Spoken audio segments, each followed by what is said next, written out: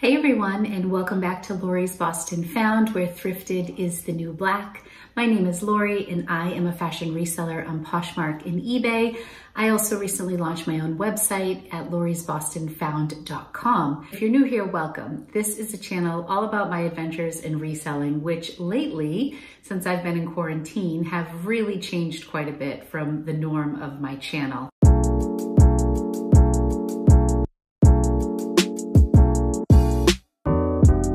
Today's video, I'm really excited because I finally did a little bit of retail arbitrage online. It's not really my thing. I would much prefer to be live when I go shopping, but I did take this time at home to take advantage of some of the sales I've seen and to just make a few purchases from websites and brands that I myself really enjoy. And I want to share with you some of the tips that I use when I'm shopping retail arbitrage. You want to stay on until the end of the video because at the end, I'm going to share with you a few retail arbitrage purchases that I've made, and we're going to talk about the outcome. Did I make money? Was it worth it? I'm specifically going to be focusing on Levi's and Madewell. I think that's it. I think those are the two things. Oh, and one other, Yeti. There are a few things that I have bought multiples of, and that's what I'm going to talk about today. And I'm going to talk about how that panned out. So stay tuned and let's just get right into it. So the companies that I sourced from for the sake of this video were Anthropologie, Madewell, Good American, and Peloton. I'll give you a little bit of history on each one of them. Well, not history, just like what my motivation was. Good American is a company that I've always wanted to shop with, and I never really have. I purchased one pair of jeans from another reseller in the community, and I didn't love the fit of them, so I ended up reselling them and just like making my money back. But I've always kept my eye on their stuff. So they recently had a sale and I ordered some stuff from them. I'm going to go over 5 tips for retail arbitrage that I like to follow. First tip is that I like to, if possible, purchase multiples. And the reason behind that is because retail arbitrage is typically more of an upfront investment. I'm spending way more money per item than I typically spend in a thrift store, but I am getting new with tag items. And I am able to target brands that I like. So the first tip is that I like to buy multiples of things so that if I'm not making a huge profit, I'm not putting a ton of money into listings. If I can do one listing and have between 2 and 10 items, depending on how many I want to purchase, that is kind of just saving some time for me. It's one listing, it's going to be brief, and it can last me as long as it lasts me, but I'm not creating multiple listings and putting in all that extra time. And also, there's usually a lot of information that's readily available. Even if you don't believe in using stock photos, you still have all the information online when you purchase your item that you can pull measurements from, description, fabric content. It makes for a really super easy listing. And then if you combine that with ordering multiples of something, it just makes your life easier. So a little bit more worth the investment because you're not putting in as much work as you do, say, for an item you might really like, but maybe it's flawed. Maybe you have to note certain things. You have to give measurements because it's been washed and dried and it doesn't, like used listings are just a lot more work. So with that in mind, I'm just going to show you really quickly. It's not like super earth shattering, some of the things that I've got. But I will start with what I purchased at Madewell. So I ended up purchasing 10 of the same item, and they range in size from small to 2XL, all the same thing. It's one thing. It's not that exciting. It is a turtleneck, a Madewell turtleneck. Let me get one. The cost on these were just $6. Which was why I ordered so many. So the price on this is $35. So just these nice lightweight cotton, it's like maroon and cream turtleneck. I got 10 of these. They retail for $35.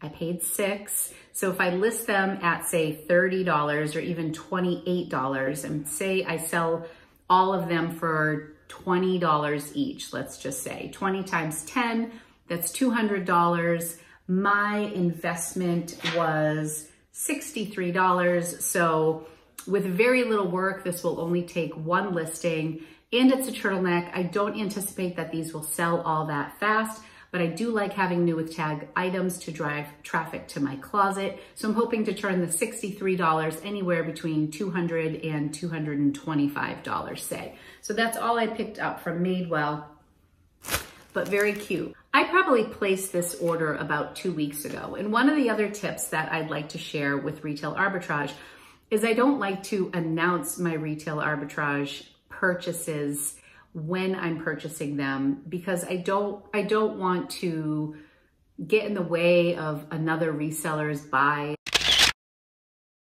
I don't really advertise that I'm purchasing these like via videos like this. I tend to keep it a little bit on the down low because I want to give time for an item to like actually sell out on a website. So then it does become, you know, a bit of an item that is no longer available. There's one item that I'm going to share that I bought multiples of in this haul that I typically wouldn't share because it's still available on the site. And I actually have it listed for more than what is available on the site right now. So it's kind of interesting. It's a bit of a game with Retail Arbitrage. I really strayed away this year from the yellow tags at TJ Maxx because I feel like that market is completely saturated. Not that you can't still find great deals working the yellow tag sales, but I think sometimes you're best off to just lay low with your Retail Arbitrage purchases. Maybe my tip isn't so much that I don't want to advertise that I'm purchasing it, as much as I go in with the expectation that I'm probably going to be sitting on stuff for a while. And in this case with Madewell, I'm buying turtlenecks. So we are heading into summer. I don't anticipate that these will sell right away, but what you'll see at the end of the video is eventually most things do sell. And it's really nice when you sell through a run of Retail Arbitrage items that you've purchased multiples of, and then you can see like where you land with everything. So that's my second tip, is kind of just be a little low key about your Retail Arbitrage, not post a video about it. That's all I got from Madewell. The next thing I want to share are the couple of items that I got from Anthropologie. Now, if you shop at Anthropologie, I find Retail Arbitrage very frustrating when I use their online website, because they advertise that they're having their sales. And I don't know if you've ever tried this, but I've mentioned it before. Oftentimes when I purchase something from Anthro, by the time I get to checkout, the items are gone. Their stuff sells so quickly. My best advice is, if you're on the fence about something, just go for it, because they sell so fast. So with them, I ended up buying a more pricey item, but it was something that I really loved. So this brings me to tip number 3 for Retail Arbitrage. When you're buying something, if you're investing a large sum of money, for me, I always make sure it's either something I myself would wear, so that if it turns out to be a bad buy, I would be happy to wear it myself, or be able to give it as a gift, or be willing to take the risk that I might just be making my money back. So I don't often take chances on Retail Arbitrage pieces that I don't really love or believe in, or that will fit me. So you'll see from Good American, some of the stuff I 100% plan on keeping, and some of the stuff I plan on selling. But I usually try to order things in large or extra large, so that maybe I like it, I can keep one of them, wear it in a video, like I can maybe sell it that way, or I can actually keep it or give it as a gift. That's my third tip. Buy stuff you love, because you may end up keeping it. This is kind of random. I did pick this up. I love animal prints, and this was like a snake skin. I want to say, gosh, I don't know what this was.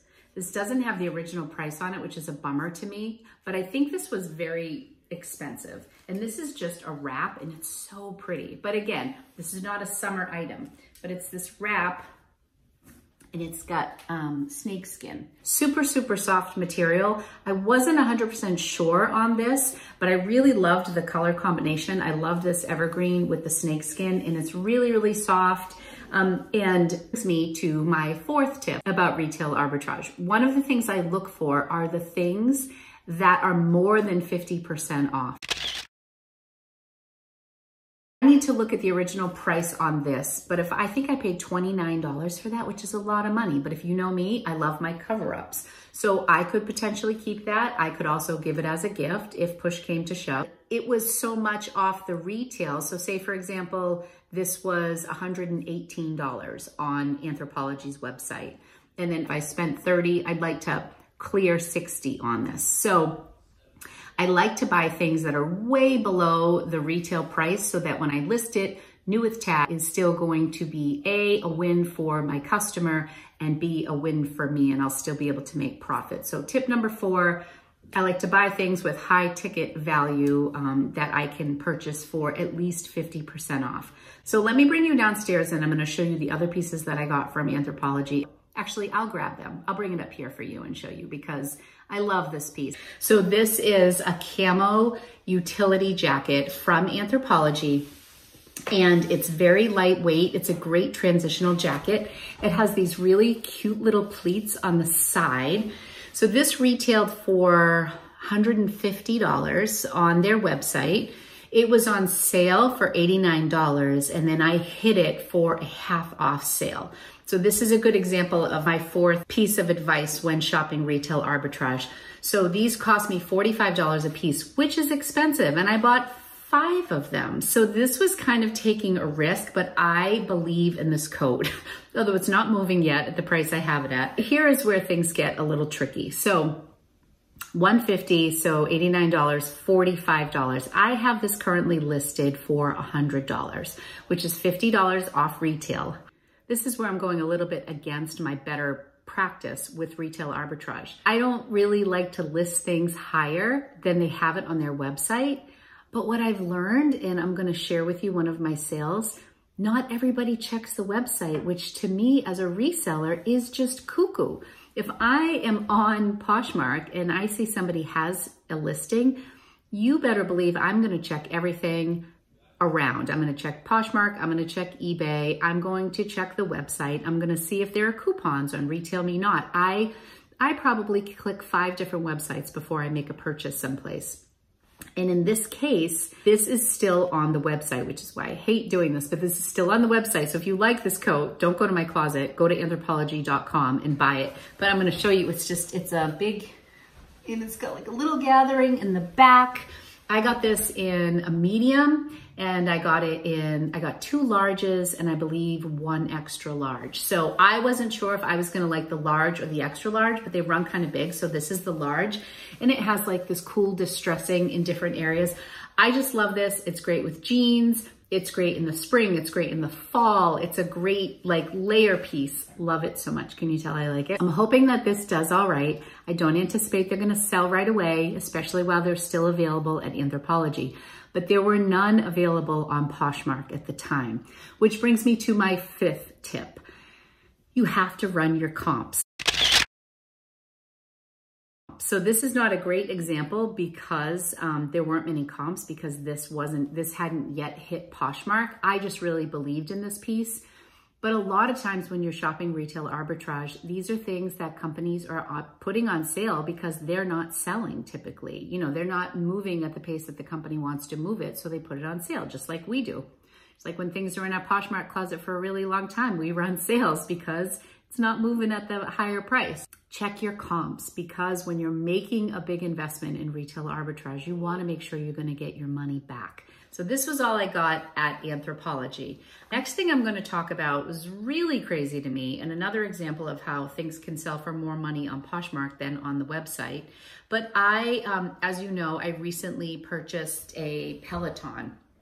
Hasn't come in yet, but I've gotten a couple referrals. If you purchase from my link, if you get a Peloton, you get $100 in credit for apparel on their website, and then I get $100 credit for apparel on their website. So I purchased a couple sweatshirts. Again, I bought a large and an extra large, thinking that I would wear it. And then it was a cropped sweatshirt, and when I put it on, I mean, crops and me do not go well together. In a perfect world, they would, but I am not the body type for cropped. I'm always like kind of covering my middle area, not like accentuating it. But I was in dreamland and I bought, this is just a hoodie and it has a heart on it. This is already sold. I've sold 2 of these in a week. It says Peloton in the back, and the brand is Spiritual Gangster. Now, I love Spiritual Gangster stuff. I don't find it often when I'm out at the thrift, but it's a brand that I love. So this is a collab. And also on the Peloton website, they have like Lululemon branded stuff, and I think that's it, Lululemon and Spiritual Gangster. If there's another brand they collab with, I don't really know it. Anyway, these were marked $88, on sale for $52 final sale. So I used my credit and I purchased 2 of these. And when I listed them for $80. The retail price is $88, but it's on the Peloton site for $52. So again, I put it up there just thinking, when people go to the site, like mine will sit for a while, but eventually this will be worth something when they're sold out, because I noticed that there were these tie-dye Peloton sweatshirts that were selling for $200, which were no longer available on the Peloton website. So I was like, well, I can ride it out and then I will, I'll make my money back. Sold 1 for $70 and 1 for $60. They sold within 5 days, which maybe I should hold out, but I didn't pay for these. I paid shipping, and I was really happy that they sold, and I was happy to take the offer because I felt a little bit guilty that I was actually on their website for less money, but people bought it through Poshmark. I didn't need anything that was on their website. I was hoping that the money would go towards accessories because we actually need the riding sneakers that you can use, or like we needed a mat to go underneath the bike, but it was just good for apparel. So I purchased that. My last purchase that I made for Retail Arbitrage was from Good American. Now I got the box in the mail yesterday or today, and I haven't even opened it. I think I got a pair of pants for myself and maybe a hoodie, but I'm really not sure. So I'm gonna go through the box. It is a big box. I think I spent maybe $200. I don't know, but they had some really good prices. I'm not sure what is still available. Ooh, I'm already excited. These are the Good Legs snakeskin pants. These are so cute. Okay, so once again, I ordered these in a size 12. I'm hoping they fit me. These would look so cute. I don't want to take them out of the bag, but I have to. I'm gonna have to take them out to photograph them anyways. These are beautiful, beautiful, beautiful. Now, most of their pants retail for like $200. I'll have to look online. I wanna say I maybe paid like $30 to $40 for these, which I was willing to do because I was excited to have these. Most of their stuff is high-waisted, which is a go for me. So my guess is I got these in a 12 and a 14 because I'm not sure which ones would fit me, but they have a lot of stretch and they are high-waisted. These are a size 12 and I love them. They feel so nice. I live in lots of neutral colors, so this will be really fun for me. So I got a 12. Oh, I'm laughing. These were side by side. These are pants. This is a hoodie. How funny is that? So they have vanity sizing. So this is a size 1, which I think is like a small. But I loved this, and I think they only had this in limited sizing. But, so this is, yeah, this is so cute. The exact pattern, how obnoxious would that be? Certain people could get away with it. Oh, there's the Good American tag, gorgeous quality. Oh, I would have totally bought this for myself. I think my size, like large, extra large, is like a 4, a 3 or a 4 in this sizing. Anyways, this is beautiful quality. Let's see. I'm not crazy about black stuff to photograph. Oh, but this is so soft. Oh my gosh. This stuff is beautiful. This is such a Lori shirt, except that it's kind of short-waisted. So this is the back. See the V? That's a back plunge, but it's not like, it's kind of cropped. It's not obnoxiously cropped. Like I could probably get away with this, like a nice open neck. This is so incredibly soft. And it has like the little flag in the GA for Good American. What's this made of? 95% modal and 5% spandex. Softest freaking thing you can imagine. This, oh, now I remember. These were really good prices. I got these crazy hoodies that I want to say were like $25 or $30. And I thought with 4th of July coming up that these would be so cute. Oh my gosh, look at this. This is like a dress. This is like a hoodie dress. It's got the flag here. It's black with metallic silver, and then it just says GA on the back. So this is not for a subtle look. Well, the front is kind of subtle, but it has this. The quality on this stuff is absolutely beautiful. This is a size 4-5, and another thing that's nice about Good American, it's made in the USA. This is such a cool piece. Oh, I'm excited to list this so that I could pull off a sweatshirt dress by the time 4th of July, I'll be like 5 days shy of my 47th birthday. If I could, I would. I might, we'll see. I'm gonna try that baby on. All right, so this is the same thing, the Icon hoodie. I have that one in a size 4-5, and this is in a size 2-3, so this is smaller. I'm very excited. Everybody's like in comfort mode with quarantine. Just one other item, and then they did send, looks like perfume. So this I wasn't sure about because of the placement of the stars, but I know somebody will love it. If I got smaller sizes, it just means that they were selling out and they just had smaller sizes left. But this has stars. This is fun. And then it's got the flag on the back. And I really don't know that I would have purchased all of these if it weren't like 4th of July season, but I thought this was really fun and somebody will like that. So my invoice is here, so let me just look. Not an invoice, it's just a packing slip. So I got 2 of the Icon hoodies, the Stars and Stripes hoodies, the back plunge pullover, the Good Legs snakeskin pants that I'm going to keep, the oversized hoodie, that was the snakeskin one, and then they gave me like this fragrance for free. So that's it for my retail arbitrage. Now what we're gonna do is we're gonna shift gears.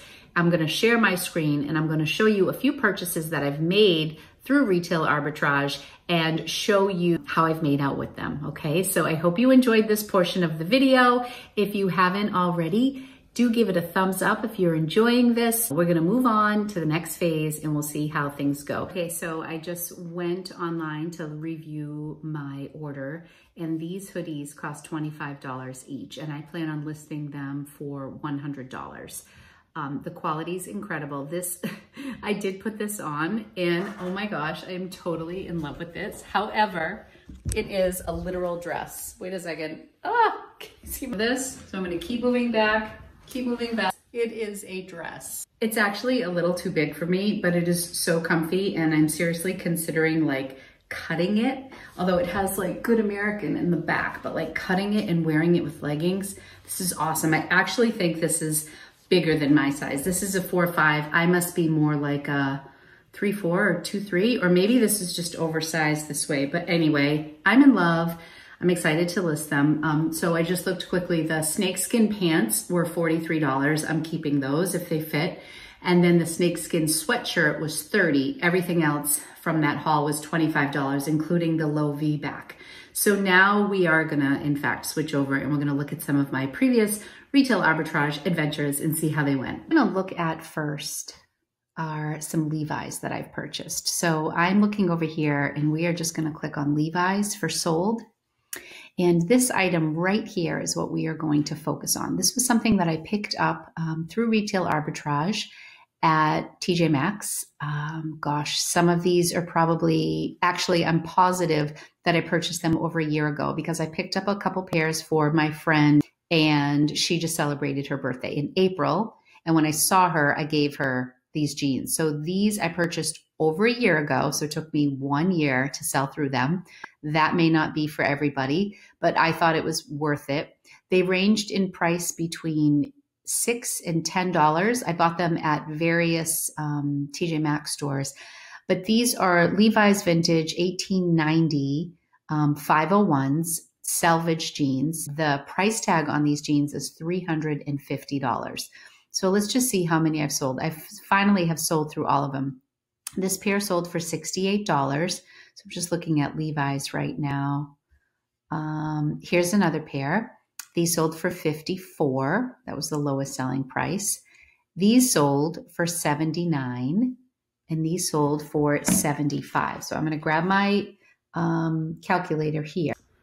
Did anyone else catch that I missed a pair of jeans when I was just adding there? I actually sold 5 pairs of these Levi's for a total of over $340 in sales on my original $40 investment. So that was one of my more successful retail arbitrage sales when it comes to purchasing multiple items. I would love to find those jeans again. So I just wanted to pop in here. My math isn't great these days. So we have 79 plus 74 plus 54. Did I say that one was low? 54 plus, and then they just sold my last pair for $68. So that's $275. So let's divide that by 4. 275 divided by 4 equals, so $68.75 was the average selling price of those jeans. And let's say my average cost was $8. So let's do, so 8 times 4 is $32. So let's do 275, and let's take out Poshmark's fee, which is 20%. So we'll do times 0.8. So that gives me $220 after Poshmark takes their fees. And then I'm going to subtract the $32 I paid. So on those 4 pairs of Levi's, I made $188. That's what I cleared on 4 pairs. One listing, that was it, very simple. And I really loved the style of these jeans. So if we go into them, they were very cool. They had some distressing on them. This was the home run label. It was really cool. And here we go. 501s, vintage. I had a picture of the button fly. So I would totally buy these again. This was really fun, very unique. The price seemed to go down a little bit. There seemed to be a lot more buzz on them when I first listed them.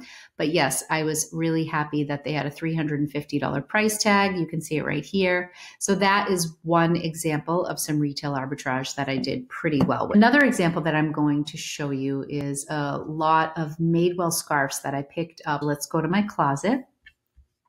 I'm going to search by brand, and we're going to search Madewell. And now we're going to go to sold. So this is the scarf right here that sold. So I picked these up. They had a red line through them at the store. The price tag was $65 and they were $4.97 each. And I bought, I think, 6 of them. So that is it. This also follows into one of my 5 tips, which is $65 is the retail. I paid $5. We are talking just a fraction, like more than 75% off the price. So this to me was a great investment. I think I bought these back to school 2019. So it was like August and I was at the mall and these were just marked really low. Beautiful fabric, $65. So that's that. Okay, so now let's go back and see what they all sold for. So it did take some time to sell those because I think I just sold like this. This is my last wave of sales for the last one that sold. So we had 1. I'm going to add these up. So 1 sold for 38 plus, 3 in a row, 4 in a row. So 38 plus 32. Oh, missed 35. 35 plus 30 plus 38 plus. That's 173. Okay, so that's all. So I guess I had 5 of them. 1, 2, 3, 4, and 5. And it took me almost a year to sell through them, not quite a year, probably let's say 9 or 10 months. So 173 divided by 5. Average selling price of this scarf was $34.60. And I want to say like I paid like $4.75 for each one. So if we want to do the same math again, let's say I paid $4.75 for each one. I bought 5. So my investment was $23.75. 173 times 0.8 is $138 is what I would have cleared from Poshmark. And then we are going to subtract the, what did I say, $23.75? Short-term memory issues.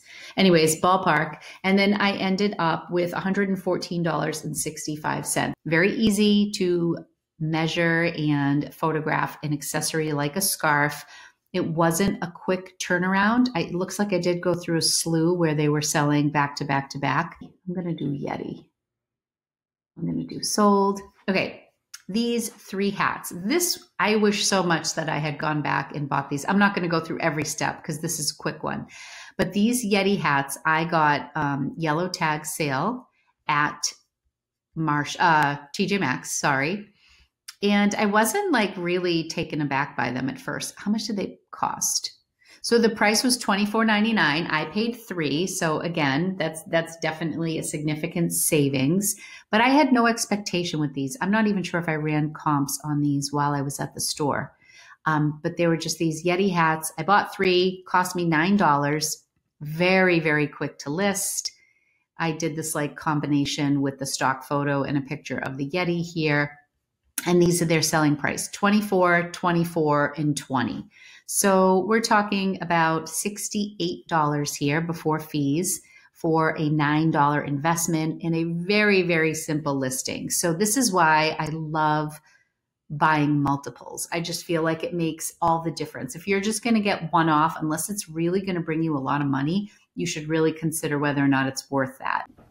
That is all for today. I really hope that you all enjoyed some of the tips that I offered for shopping retail arbitrage. I'm not sure that I followed my own tips because I think I overspent on some of these items. We are all in quarantine, so it's a nice time to be reflecting on retail arbitrage. It's nice to look back on previous purchases that I made and see how they've done. So just as a wrap, on the 3 items that I highlighted, the Yeti hats, the scarves from Madewell, and the Levi's jeans, I invested in total $72.75, and I cleared after fees $392.05 on those items. I made over 5 times my money on that investment. So that's a win to me. It did take a long time. If you are somebody who likes to make fast flips, you may want to even reconsider more what you're buying for retail arbitrage, but I don't mind a long tail sale. So that's all for today. Just wanted to let you know that tomorrow night, Daniela is my partner at Thrifters Villas podcast. We are going live on Leslie Tucker's YouTube channel.